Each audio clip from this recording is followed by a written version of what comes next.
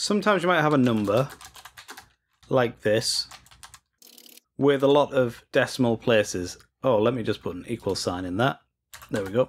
And this number might be generated through something algorithmically rather than you just writing it in. And you might want to display this to the user. So we'll just use console.print, but I assume you'll be displaying this in a label or in a pop-up box or something like that.